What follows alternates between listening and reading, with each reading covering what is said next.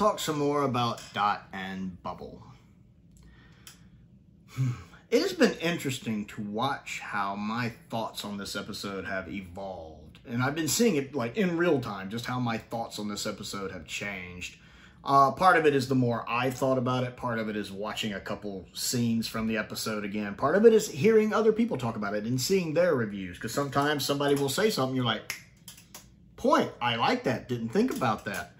And it's interesting because this is a very polarizing episode for me. And I mean polarizing in the actual proper definition of the word, where it leaves me very divided. Because there are things this episode does so well. But then there are things about this episode that just drive me crazy. Part of it's just because they push my little buttons of things that annoy me. They just press that button.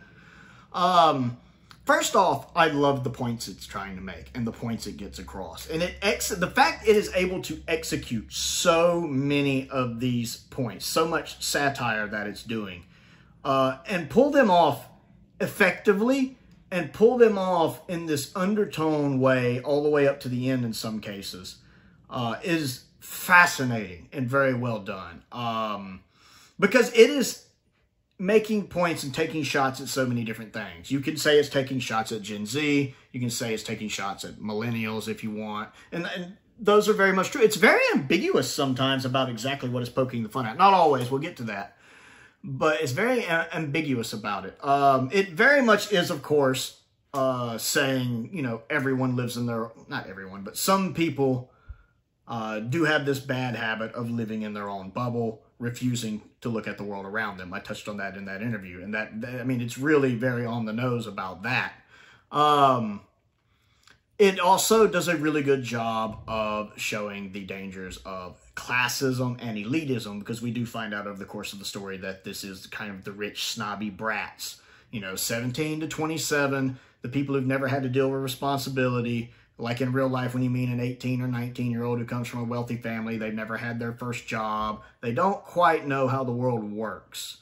So you run into that, these people who I'm sure everyone has met these people where you listen to them talk and you think to yourself, the real world is going to hit them like a ton of bricks.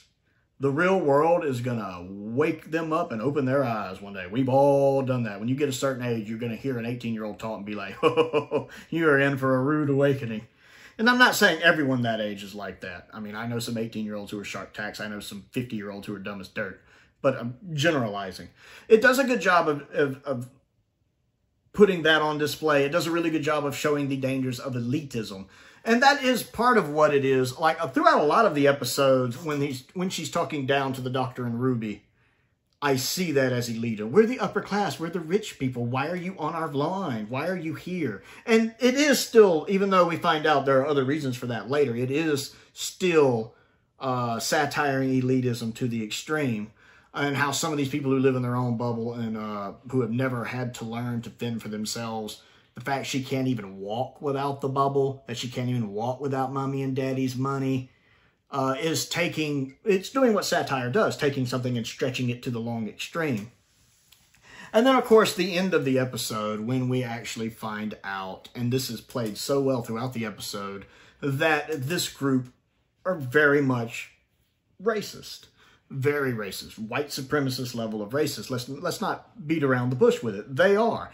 And what impresses me is that this is executed so well. I didn't even click this, even at the end, because I was still so focused on the elitism and classism side of it. That's what I was seeing in my head. It wasn't until after I watched it, because if you go back and watch my initial reaction right after I finished it, I don't think I even bring up race. It didn't click to me until later, especially when I started seeing other people pointing it out.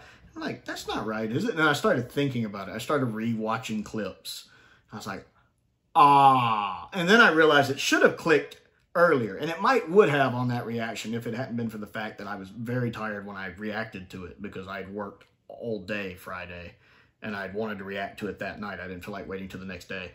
So you could probably tell in that initial review, or if you're one of my patrons, the reaction, I was a bit distracted. I was very tired. That it probably would have clicked in my head. And then when you go back and think about other moments in the episode, you can see that. And it's like, it's never one instance of it where you're like, I should have had it there. It's all the little instances that form pieces of the puzzle. When you start putting them all together, they go. The fact that when the Doctor first pops up, she kind of just immediately dismisses him.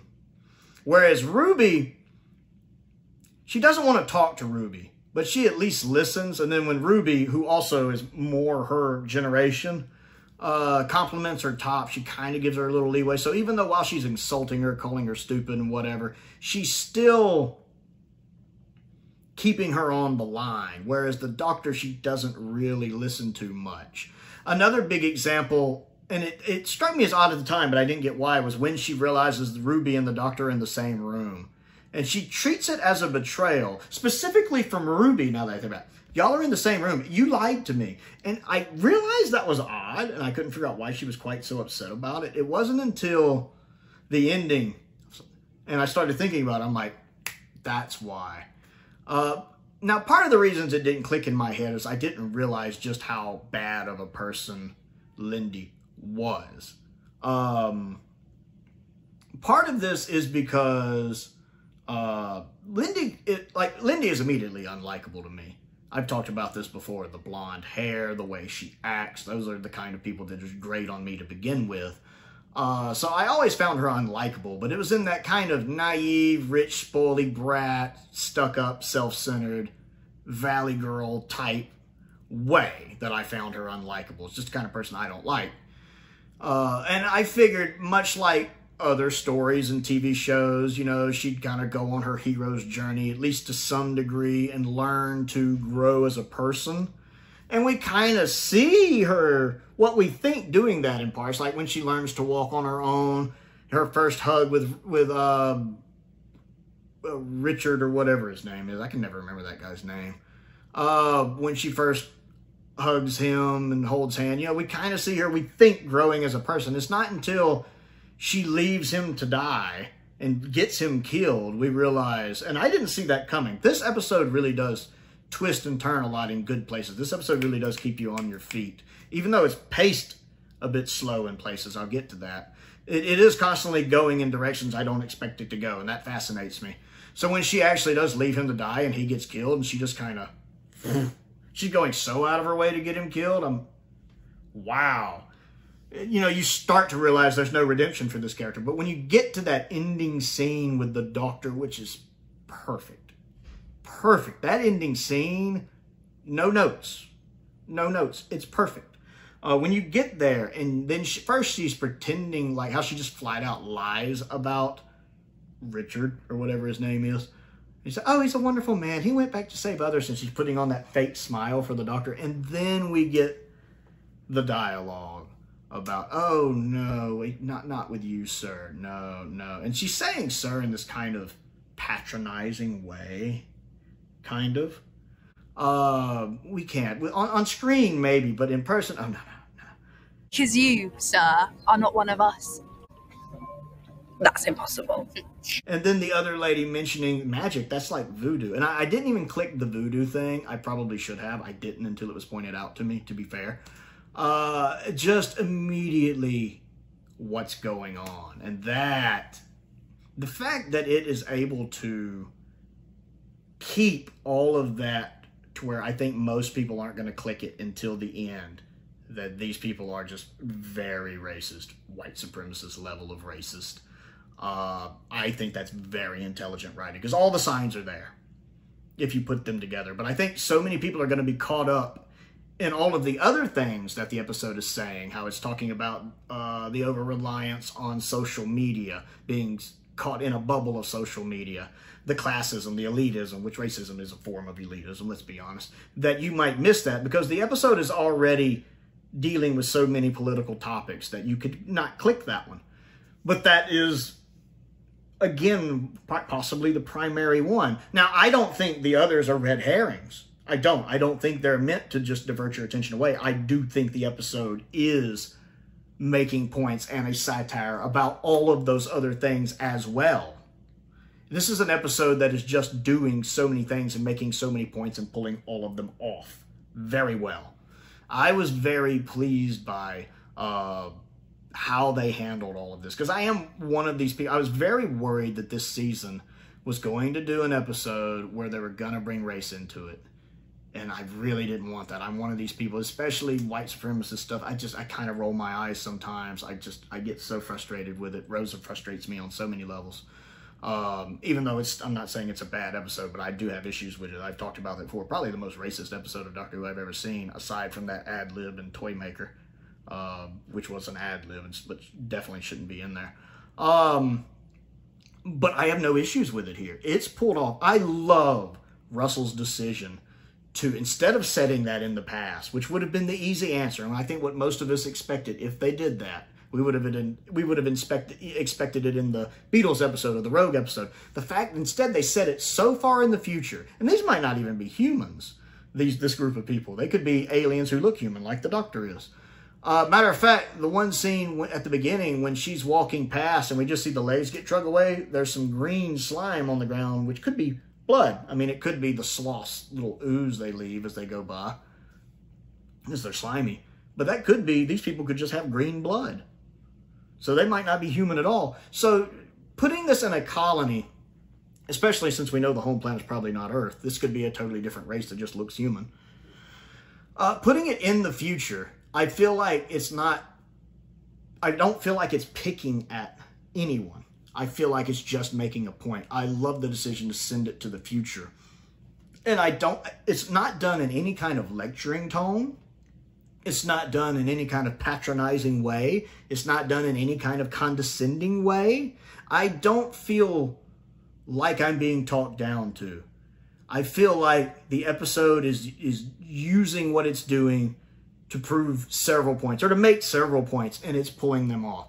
This is something I'm like, yep, they're racist. They're white supremacists. That's what they are. And I have no problems with how they did that. It's like, this is teaching a lesson. This is an important lesson, and no notes. And I love Millie and Shudi's performances. And the guest cast in that scene, too.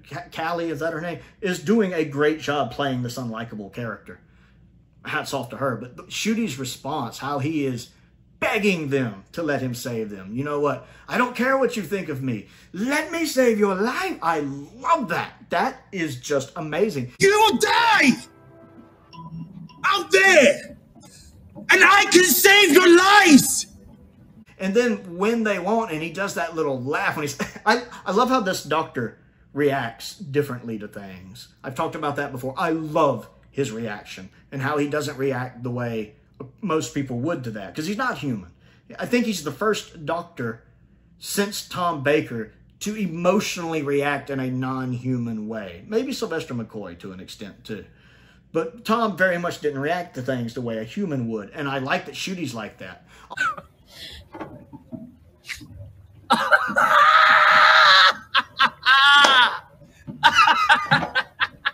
Although I did like how he went from the laugh to the ah! Ah! Ah! That I do get.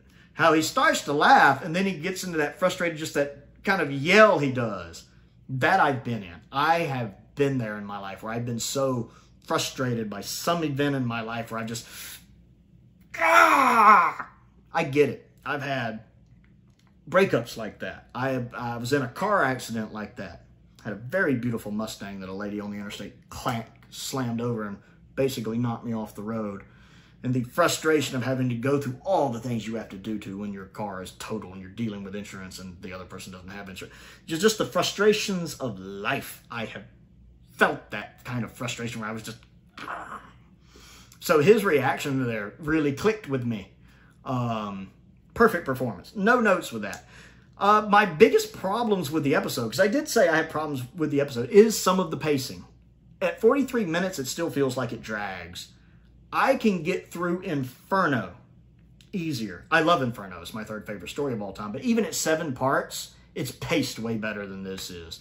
Inferno at 7 parts never drags. Ever. It is like juggling 7 balls and it's never missing a beat. It's perfectly paced. Perfectly.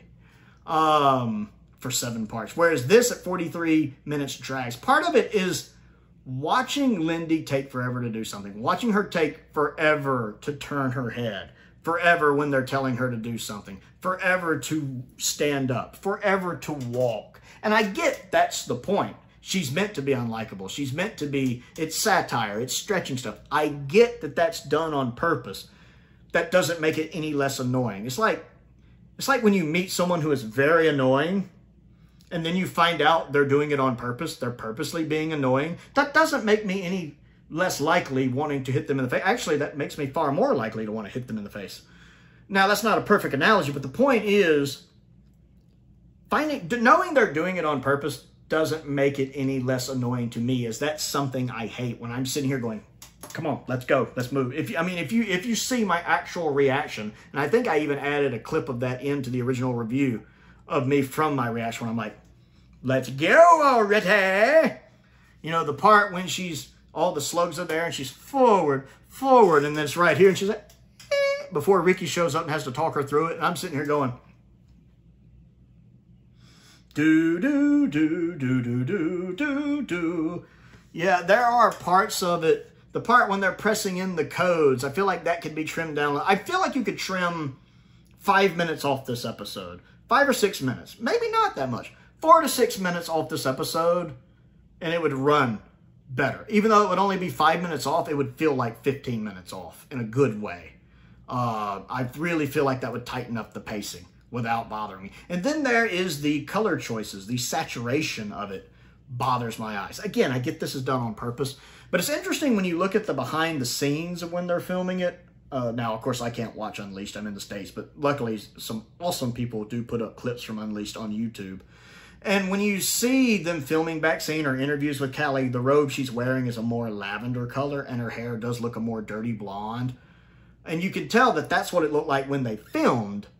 But then somewhere in post, they changed the color. So her robe looks blue. Her hair looks very blonde. They changed the saturation of the colors. It's quite strong there.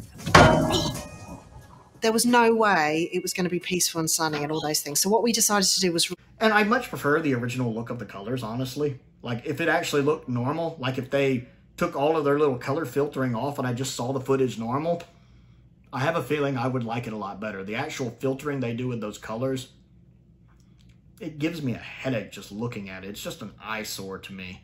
And I get they're doing it to make it look like this little idyllic place with slugs running around. And I get for some people that might be campy and funny, but the comedy of this does not land for me, let me be clear. Whatever comedy is supposed to be going on here, for the most part, does not land for me at all. I don't find this campy or humorous. So I know some people see some of that in it. That doesn't land for me. But the problem is those things that annoy me really annoy me, because I wanted to rewatch the episode. I have rewatched scenes from the episode, but I haven't rewatched the episode because I feel like it would be a slog to get through. And this is coming from someone who just recently rewatched The Seeds of Death, 6 parts, The Reign of Terror, 6 parts, and The Web of Fear, 6 parts. No problem. I'll take little breaks. I'll get through them. They're fine. Meanwhile, this 43 episode, I dread watching the whole thing because, my goodness, I would be bored until, 9/10 of the way through it, where it gets really good, even though it has some good stuff going on in it as well. So while I love the points it's making, I love how well it pulls off those points. I have not seen a Doctor Who episode pull off talking about racism, classism, and elitism this well since The Mutants, which I talked about in my revisional review. The Mutants is another underrated episode from the 3rd Doctor era, season 9. Very good episode, very underrated, but it deals with racism and classism and elitism as well. Even though it's subtly done, well, to a degree. I think some people would find it more subtle than others, like the little transporter areas where people can beam up and down from the planet. It's segregated, where one group uses this one group uses this one. And it's one of those things when you see it, you're like, I see what you're doing there. So I love that. And not just that, the things it says about social media, the over-reliance on social media, how much in people's life that is on social media. And it's not lost on me that a Doctor Who episode that is satiring overuse of social media, one of the first things we do after watching it is go get on social media and talk about it. That is not lost on me. But that is pulled off very, very well. The performances are so good. Shudigatwa is a fantastic Doctor. I am loving him so far. I very much see why he was cast in the role. He is doing a great job continuing the legacy of the Doctor. I really like him. Millie Gibson, very good as the companion in this, very much carrying her own weight. Very impressive performances, considering she was only 18 years old when she filmed this. Very impressive. And this is from someone who is theatrically trained. And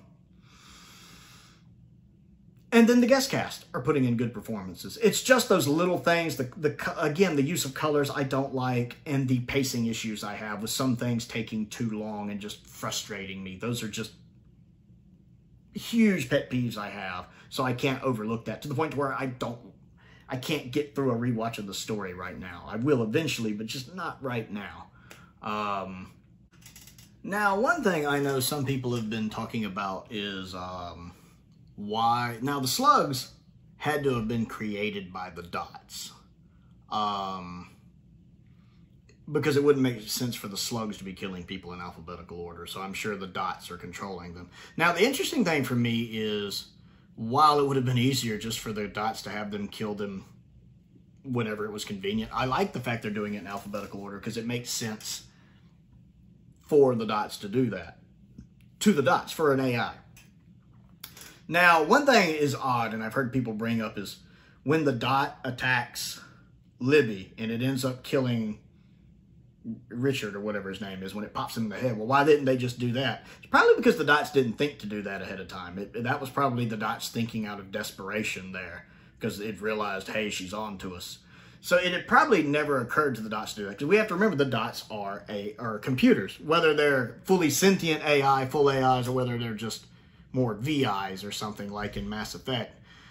They're only going to know, they're going to think about things the way a computer does. The closest analogy I can think of is Destiny of the Daleks and the stalemate between the Daleks and the Movellans. Because let's be honest, the Daleks are treated more like robots in that story than they are actual Daleks.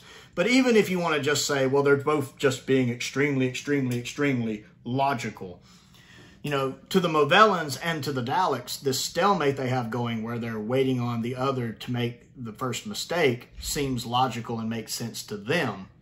But the Doctor immediately sees the problem, so does Davros. They see right off why that moment will never come and why they're locked in this stalemate and why it's never going to get anywhere. Because they're human. They don't just think robotically or like a computer or just fully logically. And that's kind of like how that is here. The dots don't see the flaw to their plan because they can't see that. They have this narrow way of thinking that a computer does. And to them, that is the logical way for the dots to perform this murder spree, where they're killing everybody in alphabetical order. That's why they're doing it with the slugs instead of attacking all of them like they are Lindy right there at the end, and Richard, whatever his name is, right there at the end. Because the idea of killing them any other way doesn't occur to the dots because they're computers. Whereas obviously to us, we're like, there are so many easier ways to do that. And I love the fact, and another YouTuber, Vera, on her channel actually brought this up too, and I have to agree, is that the dots are doing this because they hate the people. That they have gained some level of sentience. And as the Doctor points out, I think they hate you. They're not doing it because they've reached some logical conclusion, like, say, Skynet or something, that humans are bad, we must destroy them, they are part of the problem, or Mass Effect. They literally, on some level, almost emotionally, hate them. They're annoyed by them because they're unlikable people. I don't like them as an audience member. Immediately, I don't like these people. I find them annoying. And the dots have to deal with them every single day. Even the dots have been like, enough. And, even the dots are ready to pull their hair out if they had hair. I love that. I think that is executed so well. So well. And I just love that that's different than the trope we normally see for that. And I definitely had to talk about that as well. Actually, I think I want to go back and rewatch The Mutants, even though that's a 6-parter, but it's paced better than this. And maybe do a comparison between it and The Mutants. That would be fun. So, polarizing episode. I like it, and in some ways I don't like it. I don't quite know how to rate it. I really don't. It's been really interesting watching my opinion of this episode change so much just in real time over the past few days. I'm recording this on Monday. The episode aired on Friday. This is Monday, so I watched it that night. So less than, 3 days later. Just how much this episode has changed. Even just in the course of the reviews, you can see the initial review where I think the way I started off was "This is dreadful," to the review I actually gave afterwards, which was filmed, I think, Saturday, where my opinion had already changed on it some, to where my opinion is on it now. It's going to be interesting when I do get to around rewatching this episode, maybe after all of the seasons aired sometime during the summer, and seeing my thoughts on it then and how they've changed.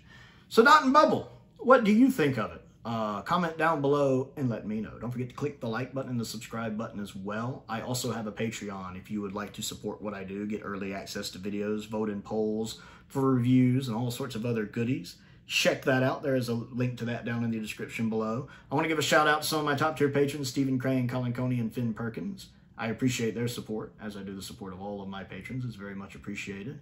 I also have a P.O. box if there's anything you'd like to send me to look at and review. I have a link to my Amazon wish list as well, and a link to my Amazon UK wish list is also down there. Most importantly, thank you for watching.